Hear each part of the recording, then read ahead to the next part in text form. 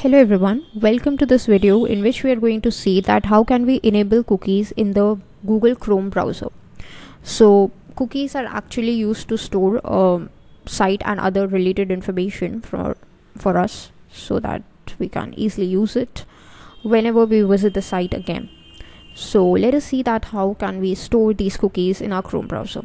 So first of all, let's just open the Chrome browser. Go to these three dots on the top right corner and select settings. From the settings on the left menu, you need to select privacy and security.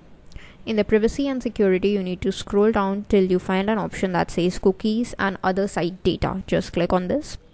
Make sure the second option that says block third-party cookies in incognito is selected for you, so that all the third-party cookies in the incognito tab are blocked and all the other cookies in normal tabs are enabled.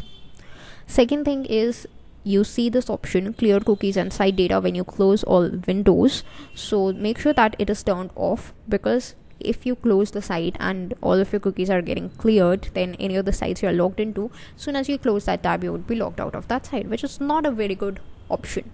So make sure it is turned off. Once you have done these settings, just reopen your Chrome browser and your cookies would be enabled. That's it for this video. Thanks for watching.